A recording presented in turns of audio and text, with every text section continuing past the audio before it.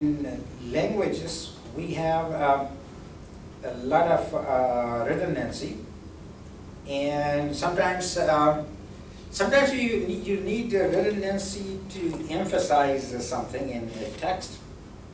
For example, a tiny little child, so you could say just tiny or little, but probably if you can emphasize it, by saying two words. And sometimes in some classical texts, there are you can find redundancy in text because they wanted to emphasize something. And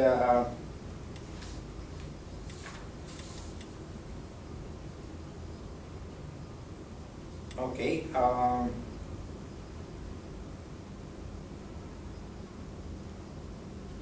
Another example is having redundant employees in a company. Now that used to be more common until this recent recession, so they got rid of their redundant employees or employees they thought were redundant. But in many cases, in most cases, I think companies do need redundant employees. What happens if you have somebody, if you have a single person who knows how a certain piece of some program works and he leaves the company, and you have nobody to maintain that program, so you need redundancy in organizations. There's some good examples there. So coming back then, so let us come back to the D algorithm. Now, in order for us to, okay, so this is the fault we want to test. And now the excitation part is easy. This is stuck at 1, so we want to get a 0 there. And to get a 0, there are 2-3 ways we can do that. And one way would be we could have 1 and 2 equal to 1 and 0, so we get a D bar at node 5, and that is excitation. So we put a 1 there and a 0 there. Now at this point, now it is actually fairly easy to track what we are doing on the diagram, but just to write it down systematically, let us do it using a table. So I will have a little table here.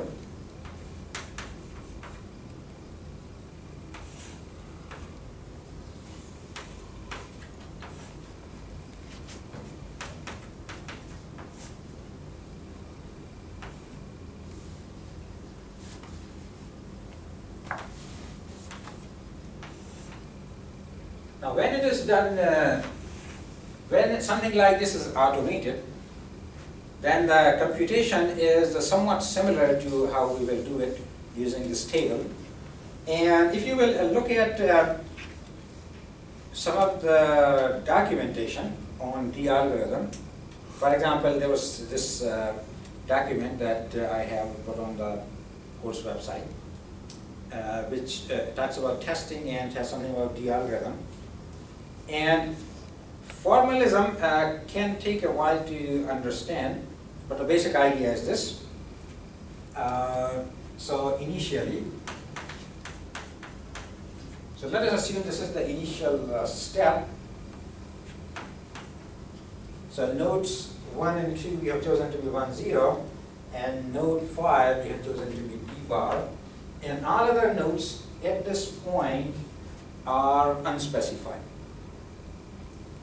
Okay, so now that we have a D bar here, how can we propagate this out? And now notice that we could go this way or we could go this way.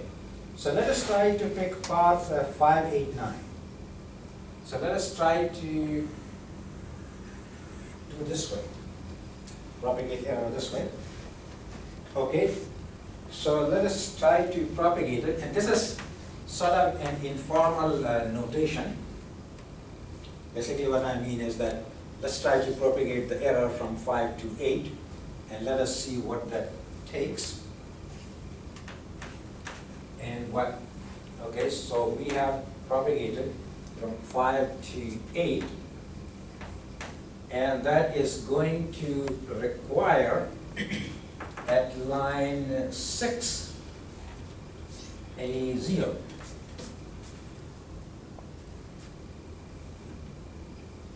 Right? Okay, how about let's propagate it now from 8 to 9. And okay, so now we got a D bar here, and we want to propagate through 9, and we can do that provided 7 is 1. So let's do that.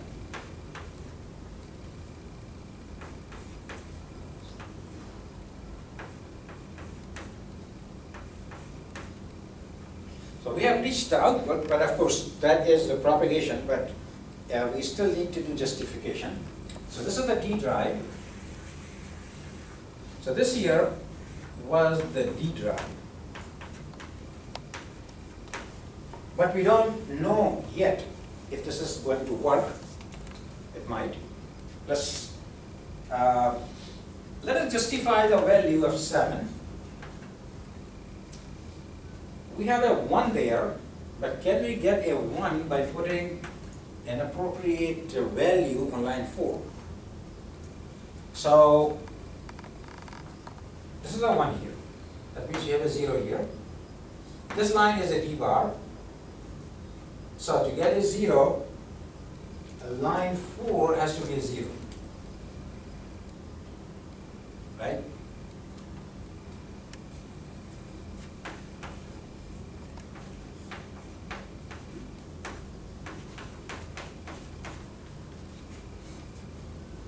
Okay, you agree so far? Okay. And now let us justify the value on line 6 by putting something on line 3. Very easy. So line 6 is a 0, and that of course we can easily justify by making this a 1.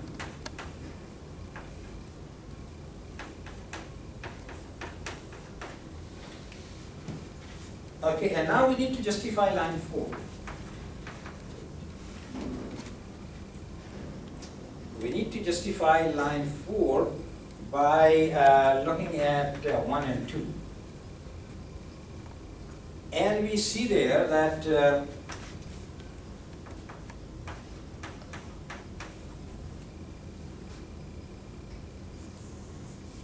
oh, this was a 1. So line 4, because it is a 0, it requires a 0. But earlier we said it was a 1. Right? So here we have a problem. So here we have what we will call an inconsistency. So this here we have an inconsistency.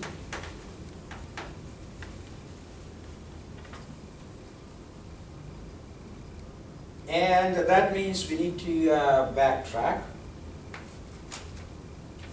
Okay, so when was the last time where we made a choice? Well, let's go back, and instead of trying to propagate it this way,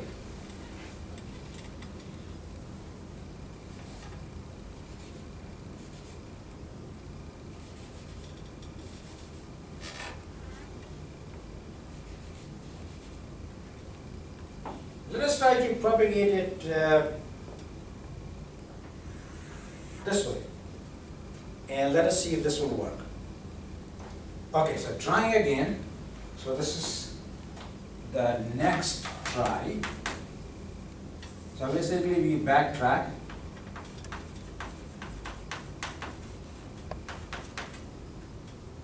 And retry.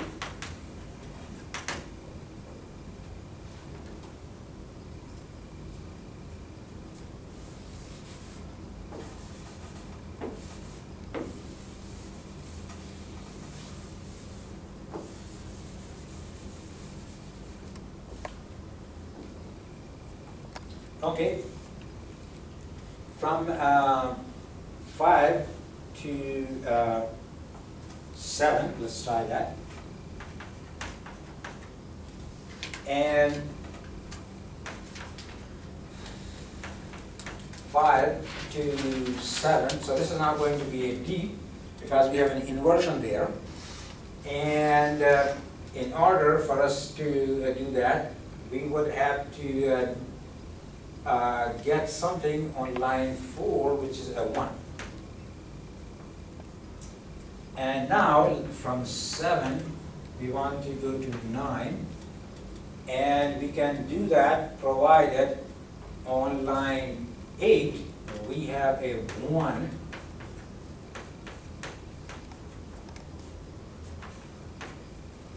Right? Okay, maybe I should double check, make sure I haven't made a mistake. Okay, that is the D drive here. That's the D drive. Okay, now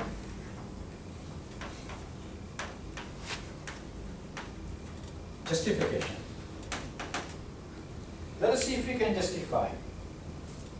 Okay, can we justify the value at line 8 by picking an appropriate value on line 6?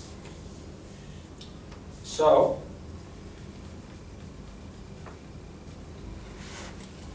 we have chosen so far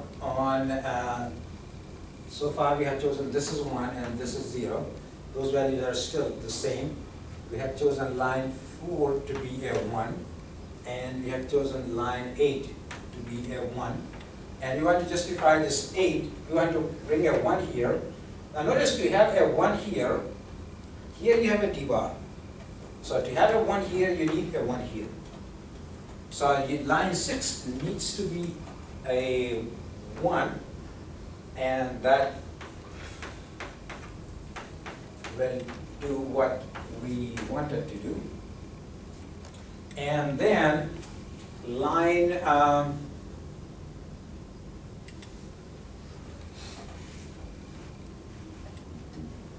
okay, let's then justify line 6 by using line 3. And that is of course easily done, since we only have an inverter in between. Line 6 happens to be a 1, so line 3 only needs to be a 0.